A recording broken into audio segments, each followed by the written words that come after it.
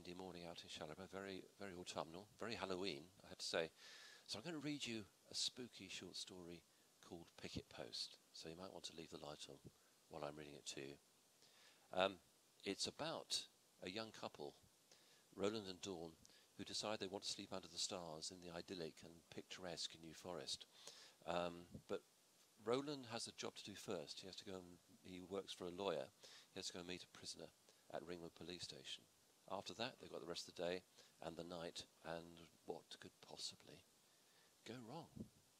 So we have the characters there for you. Roland, the messenger, trainee lawyer, and Dawn, Airy, his girlfriend, and they're engaged, an engaged couple.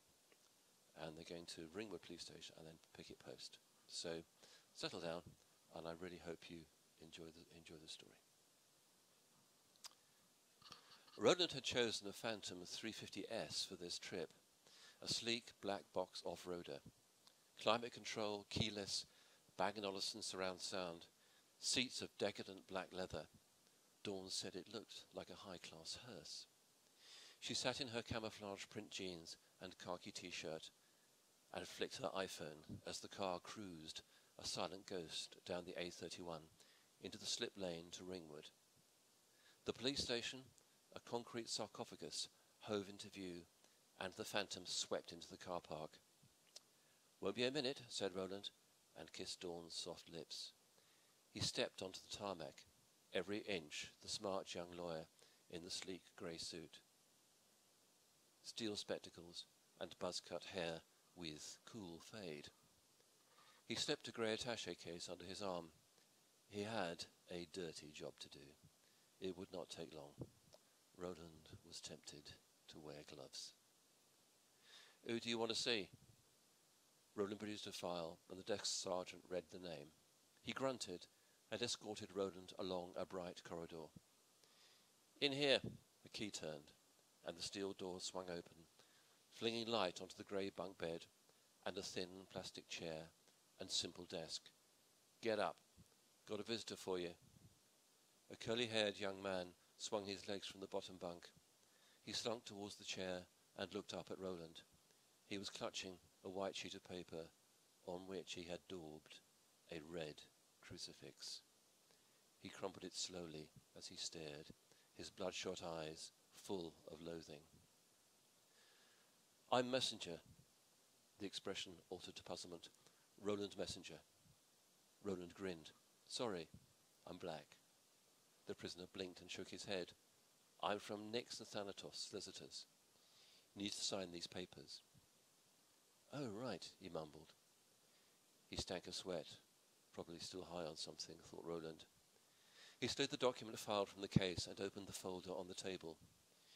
"You need to sign that you have seen these. You don't have to read them." Roland felt a smile twitch the corners of his mouth. Had the man noticed? He didn't care. Let this be over. He did not want to share the same air. "Here." Roland flicked the document pages and jabbed a finger on the bottom line. The prisoner's pale hand hovered.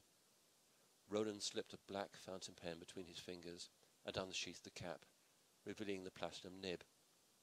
Ink globed on the tip, and a black blob dropped, a silent bomb, onto the grey desk. "Sorry," he breathed. "Just sign," Roland said, and guided his trembling white hand to the line, steadying his thin wrist. "Here." His signature was surprisingly elegant, and concluded with a flourish. "Excellent." Roland flipped the folder shut and slid it into the case. "They'll be in touch." The man managed a wan smile, and his eyebrows lifted beneath the mop of hair. "Thanks," he whispered. But Roland was through the door, heard it slam behind him, and the key turning. Freedom. Dawn was waiting by the car, her lovely face full of light. "Was it okay?" "Horrible guy. After what he's done. Seems so normal. Easier if he'd been a monster."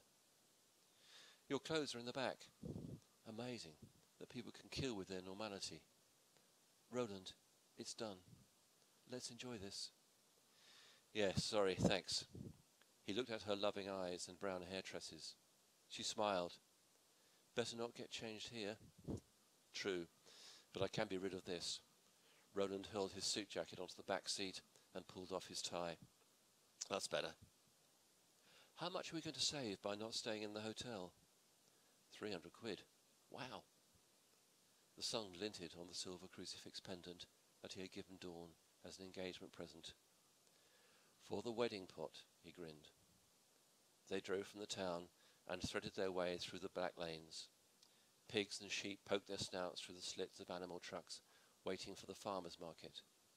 They ascended Crow Hill, and the verdant meadows, tousled heaths, and narrow glades of the New Forest unfurled as a vivid carpet before them. There was a silent woodland and stream that Dawn would like. Picket Post, Roland reasoned, work for the day being done, they would walk the fragrant dells and step across the tumbling streams, watch the white egrets fishing in the shallow waters, and the redshanks combing the tidal mud and wet margins for worms, observe the peregrine falcons, alert and menacing on fence posts and shingle banks, and shimmering dragonflies dancing above the swirls and eddies of tiny creeks and rivulets that spun blue threads across the turfy fields. They would contemplate the quietly grazing ponies, hind hooves tilted, manes gently lifted by the summer breeze. It was this vibrant world of intimate colours and natural sounds that would be the landscape for their marriage and mission together. Roland turned the car onto a rugged stone track. The Phantom bumped and swayed, stirring a dust cloud, before finally turning into a narrow glade, coming to rest under the stooping boughs of an oak tree. They could hear the softly tumbling brook deep within the tree canopy, and they were surrounded by mighty gorses, yellow-flowered, nodding and swaying, with giant bell heathers of magenta and pink, humming with nectar-loving insects, while, beneath their weighty flower-laden arms, green tiger and stag beetles patiently brought order to the forest floor. As Dawn laced up her walking boots, Roland buckled up his jeans and pulled a khaki shirt over his head. Equipped with phones, map and sun hats, they plunged joyfully into the forest's kaleidoscopic landscape of pastels, vivid blooms, dancing giant daisies, and twittering birds. Crossing the stream on a rickety wooden bridge, they paused to photograph the rare bog orchid, slender, swaying cotton grass, myrtle flowers bursting as stars of silver, gold and sapphire, and the crimson carnivorous sundews and butterworts. Fronds of bracken parted to reveal a tumbled group of rocks and flints. The stones lay, an untended grave, at the base of a sprawling yew tree, its leaf boughs spread as in grief or prayer. The moon had risen as they wandered back under the stars. They kissed on the little bridge and crept back to the Phantom as the Bechstein bats fluttered and swooped through the twilight. The car looks out of place now, Roland said. Yes, said Dawn. An old VW camper is more us. Why did you choose it? Image, he shrugged, doing a job for the firm. That suit didn't suit you at all, she laughed. You were playing at being grown up. Yes, Roland yawned. Let's get some sleep. Under the stars, said Dawn. A shiver of wind shook the surrounding trees, and the moon slipped behind a sudden cloud. Best not, he said, as a salvo of raindrops plunked on the Phantom's gleaming bonnet. Got sleeping bags? In the boot, said Roland. The back seat folded flat, and they were able to lay side by side in their woolly hats, like two children on their first camp. Daylight deserted the glade. Dawn had perfected the art of sleeping on her front, and she pulled a bundle of garments from her rucksack to act as a pillow. She kissed the pendant and slid it beneath the clothes. Her breathing became soft and rhythmic, and Roland knew she was sleeping, while he lay staring at the car ceiling. The darkness deepened and became intense, but Roland could hear the restless stirring of the woodland forest and the swaying and nodding of ferns and giant bushes. He felt himself sliding into a sleep and imagining the footsteps of rodents and badgers and foxes. He pictured them scurrying and scampering among the undergrowth and brush. The moonlight re-emerged, and Roland flicked awake. A pony was standing, iron-grey and motionless, its eyes dark and unseeing. The winds shuddered once more, and the pony cantered into the tree line and disappeared. The gusts were strengthening. Roland could feel a soft tremor as the phantom shifted and gently rocked. "Sleep," he murmured to himself, and turned on his side, closing his eyes and pulling the sleeping bag about his head. Had it been such a good idea to plan a sleep out? They had done it before, under the dizzying Pacific night sky at Orikawa Beach, where branches from Pohutakawa trees adorned the white sand like dinosaur bones. Lizards scurried up tree trunks, and dolphins soared like sea jesters from the waves. Roland smiled at the memory and dozed.